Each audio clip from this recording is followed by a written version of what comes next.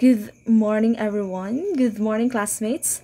Good morning to our instructor in this subject, GE9, Sir Alden Kunsing. Good morning to you. So, I am Shalome P. Kauba, and I am tasked to report the Chapter 7 of Jose Rizal, Life, Works, and Writings. Actually, guys, I am excited to share to you what's within this Chapter 7 because it's so interesting to know the costumes of other places, because actually our hero sharing in this chapter about the costumes of other places. So let's begin. Chapter 7: Paris to Berlin in 1885 to 1887. So after completing his studies in Madrid, Rizal went to Paris and Germany in order to specialize in ophthalmology. He particularly chose this branch of medicine because he wanted to cure his mother's eye ailment. He served as assistant to the famous oculist of Europe, and he also continued his travels and observations of European life and customs, government, and laws in Paris, Heidelberg, Leipzig, and Berlin. In Berlin, guys, actually capital of then unified Germany, Jose Rizal met and befriended several top German scientists like Dr. Fyodor Jagor, Dr. Adolf B. Meyer, Dr. Hans Meyer, and Dr. Rudolf Virchow. So his merits as a scientist were recognized by the eminent scientists of Europe. So in Gay Paris, 1885 to 1886, shortly after terminating his studies at the Central University of Madrid, Rizal, who was then 24 years old, already a physician, went to Paris in order to acquire more knowledge in ophthalmology. So, on his way to Paris, he stopped at Barcelona to visit his friend Maximo Viola, a medical student and a member of a rich family of San Miguel, Bulacan. He stayed for a week, during which time he befriended Senor Eusebio Corominas, editor of the newspaper La Publicidad and a statesman. He gave editor Corominas an article on the Carolines question, then a controversial issue for publication. So, in November 1885, Rizal was living in Paris and he worked as an assistant of Dr. Louis the Weckert in 1852 to 1906, leading French ophthalmologist from November 1885 to February 1886. He rapidly improved his knowledge of ophthalmology as revealed by his letter to his parents on January 1, 1886, with the wrote that, with respect to the study of the ailments of the eyes, he wrote, "I am doing well. I know how to perform all the operations, and I only need to know what is going on inside the eye, which requires much practice." Outside of his working hours at Dr. Record's clinic, Rizal relaxed by visiting his friends, such as the family of the Pardo de Taveras, Trinidad, Felix and Paz, Juan Luna, and Felix, who was engaged to Juan Luna. On the album of this girl, Rizal drew a series of sketches on the story of the monkey and the turtle. So Rizal spent many happy hours. He discussed with Luna, the great masters of the brush, various problems on art and improved his own painting techniques. So here you go, we have the picture there.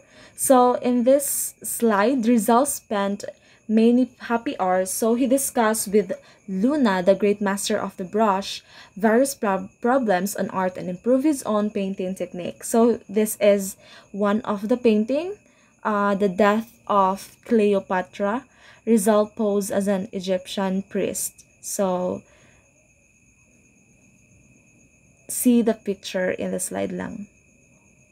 And then next is the blood compact. He posed as Sicatuna with Trinidad Pardo de Tavera taking the role of Legazpi. So let's go on to the Rizal as musician. Music played an important part in all Filipino reunions uh, in Barcelona, Madrid, Paris, and other cities of Europe. The Filipino contemporaries of Rizal could either play an instrument or sing. So, in a letter dated November 7, 1887, he told Enrique Late that he learned the solfeggio, the piano, and the voice culture in 1 month and a half. So it's amazing to learn. Our hero is so fast learner to learn this such such this. So it's nice to know that Jose Rizal have this talent. So if you could hear me sing, he wrote to Lete or Late, you would wish you were in Spain because my voice is like the braying of the asses. So, by sheer determination and constant practice, Rizal came to play the flute very well. He was flutist in various impromptu reunions of Filipinos in Paris. It is said that he even composed some songs, particularly Alinmang Lahi, any race, a patriotic song which asserts that any race aspires for freedom, and a sad danza, La Deportation or Deportation, which he composed in the Pitan during his exile. So next is the in historic Heidelberg. Rizal reluctantly left gay Paris on February 1, 1886 for Germany, and he visited Strasbourg, capital of Alsace-Lorraine and other German border towns. On February 3, 1886, he arrived in Heidelberg, a historic city in Germany famous for its old university and romantic surrounding. For a short time, he lived in a boarding house with some German law students. So, diha na nagbigin ang iyang study for law.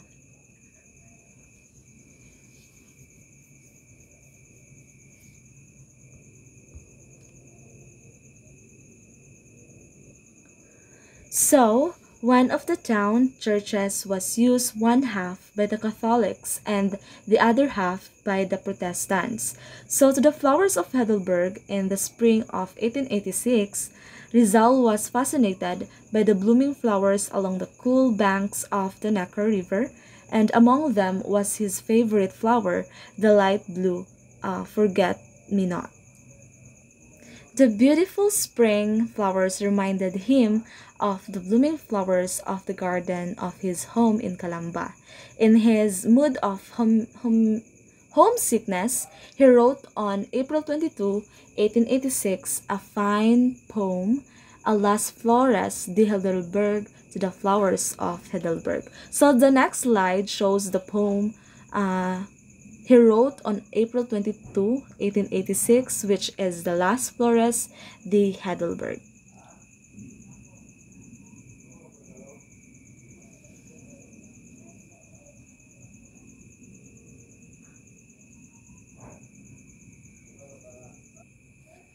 So next is with Pastor Ulmer of Wilhelmsfield. Wilhelmsfield. So yeah. Rizal spent a 3 month summer vacation at Wilhelmsfield, a mountainous village near Heidelberg. He stayed at the vicarage of a kind Protestant pastor of Dr. Karl Ulmer, who became his good friend and admirer. His pleasant personality and talents in languages and sketching endeared him to the pastor's wife, who was a good cook, and two children, Eti daughter and the Fritz, which is his son. So delightful was his stay at Pastor Elmer's home that Rizal felt the pangs of sadness when he needed his sojourn on June 25, 1886. He wrote to Pastor Elmer expressing her gratitude. So this is, he wrote, I will read. I thank you very much once more. you may also receive when you are abroad, the same treatment and friendship as I have found among you, and if being a foreigner, I can do anything for you in a foreign country. I can be of some service to you in my homeland, where you will always find a good friend. If I do not die, of course, you understood me too, in spite of my brown skin, which to many people is yellow as if that were puzzling or absurd. So later on, May 29, 1887, Rizal wrote from Munich or Moschen to Friedrich or Fritz, son of Pastor Ulmer, tell to the good Frau Pastor, your dream mamma, that when I reach home, I shall write to her. I shall never forget how good she, as well as your papa, had been to me when I was an unknown stranger without friends and recommendations. I shall never forget Wilhelmsfield with his hospitable parish house. So let's go on to the fifth centenary of Heidelberg University. So Rizal was fortunate to be sojourning in Heidelberg when the famous University of Heidelberg held its fifth centenary celebration on August 6, 1886. It was 3 days before his departure, and he was its hospitable people. The following entry on his diary dated August 6, 1886 describes the celebration of the fifth centenary of the famous University of Heidelberg. So these are the following.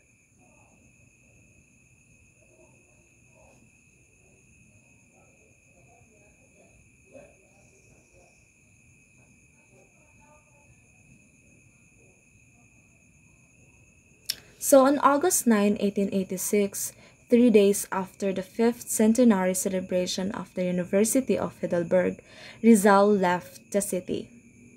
He boarded a train, visited various cities of Germany, and arrived in Leipzig on August 14, 1886. He attended some lectures at the University of Leipzig on history and psychology. He befriended Professor Friedrich Rizal, a famous German historian, and Dr. Hans Meyer, German anthropologist. So in Leipzig, Rizal translated Schiller's William Tell from German into Tagalog so that Filipinos might know the story of that champion of Swiss independence.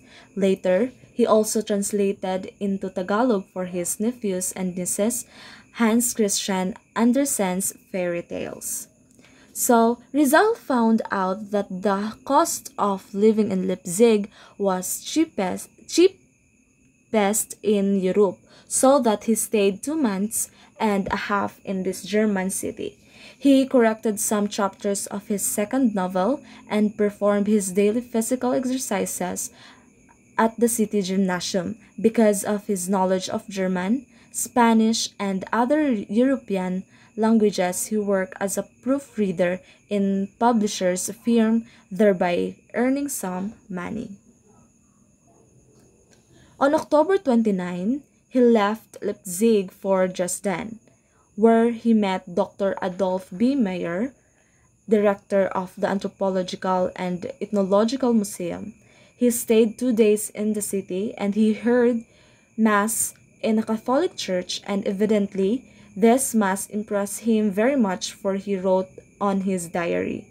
So he wrote in his diary that, truly I have never in my life heard a Mass whose music had greater sublimity and intonation.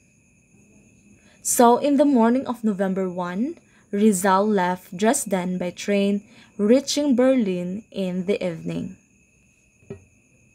So let's go to Rizal welcomed in Berlin's scientific circles. Rizal was enchanted by Berlin because of its scientific atmosphere and the absence of race prejudice.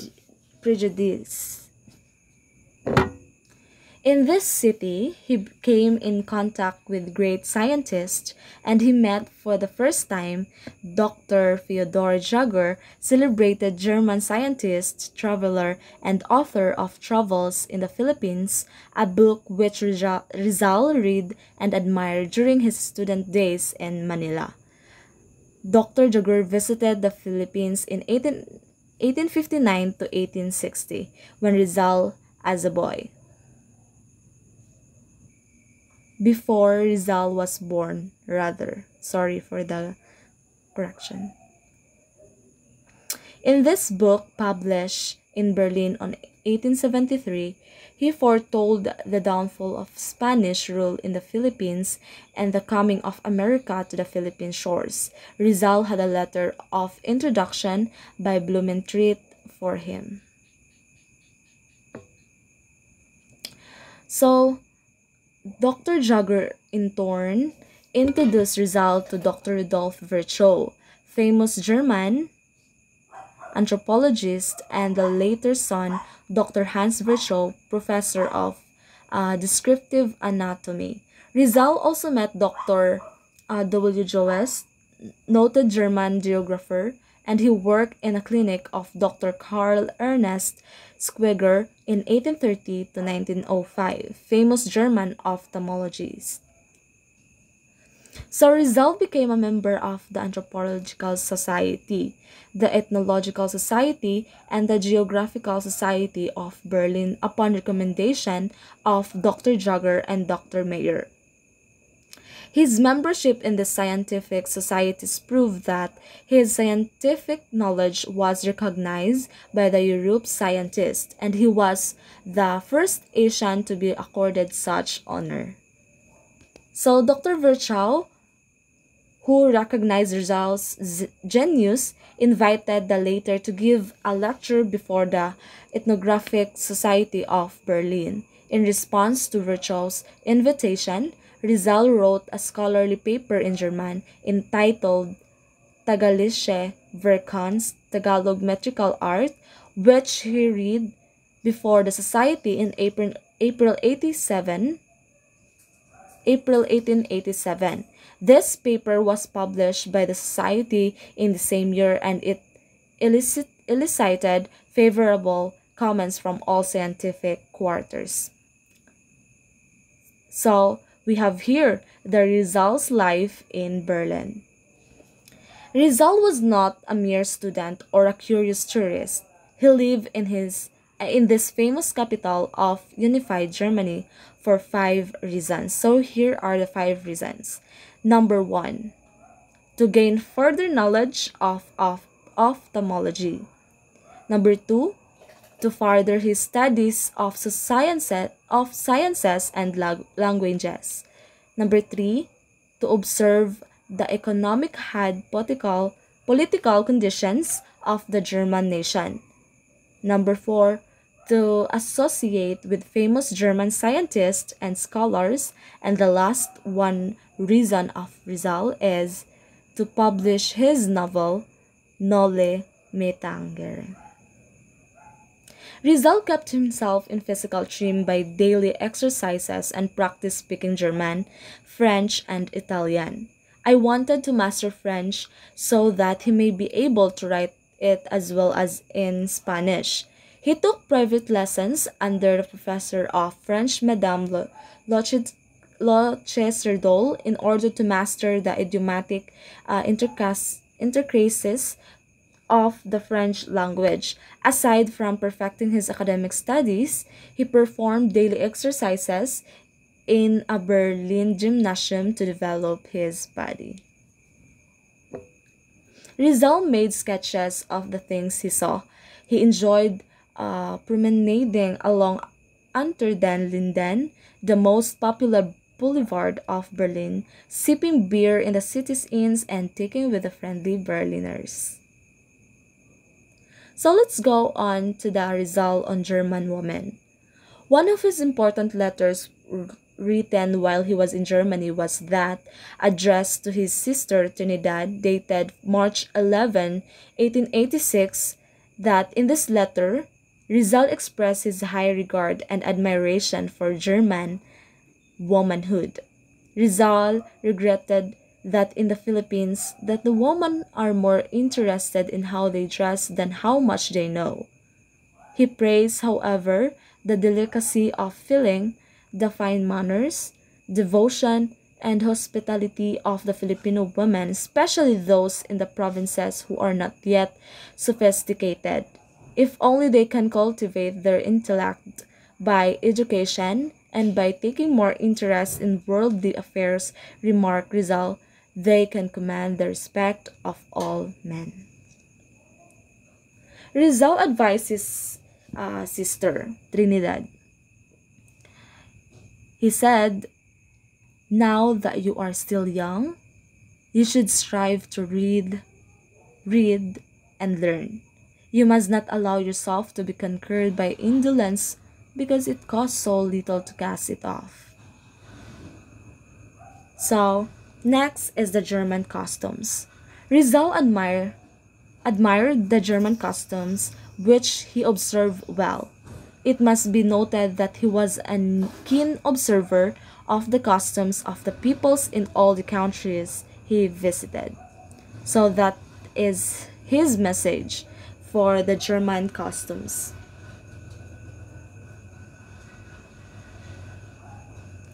On Christmas Eve, the people take from the bushes in pine tree, selecting one which must not only be straight but also must have leaves that do not fall in spring. I mean that dry leaves at all in this particular case, but are a kind of small needle. It is adorned with lanterns, papers, lights, dolls, candies, fruits, and etc., and shown at night to the children who had not seen it being prepared around the tree made by the family of servants.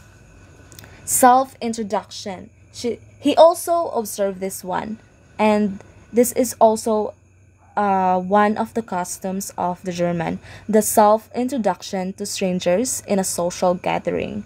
In Germany, when a man attends a social function and finds that there is nobody to introduce him to the other guest, he bows his head to the guest, introduces himself, and shakes the hands of everyone in the room.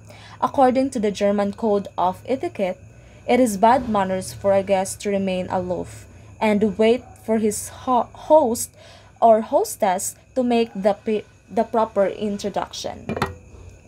So next is the Rizal's darkest winter. Rizal spent winters in many temperate countries. The winter of 1886 in Berlin was his darkest winter. The diamond ring which his sister Saturnina gave him was in the pawn shop, and that daily meal consisted of bread and water or some cheap vegetable soup. And also, he could not pay his landlord. He had to squint, eating only one meal a day, and that daily meal consisted of bread and water or some cheap vegetable soup. His clothes were old and threadbare. He washed them himself because he could not afford to pay the laundry. So, out in a faraway Calamba, Parciano tried desperately to raise money. He knew his younger brother was in a dire financial situation in Berlin, but the crops had failed due to the ravages of the locust. The sugar market collapsed, and time was of the essence, but poor Pasciano was delayed in raising necessary funds. Meanwhile, Rizal starved in Berlin and shivered with wintry cold. His health broke down due to lack of proper nourishment, and he began to cough, and he feared that he was going to be sick with tuberculosis, and never had he suffered such physical blows of penury, so that his soul cried out in despair. So that would be all. Thank you. That is all about the chapter 7, Paris to Berlin in 1885 to 1887. That would be all. Thank you.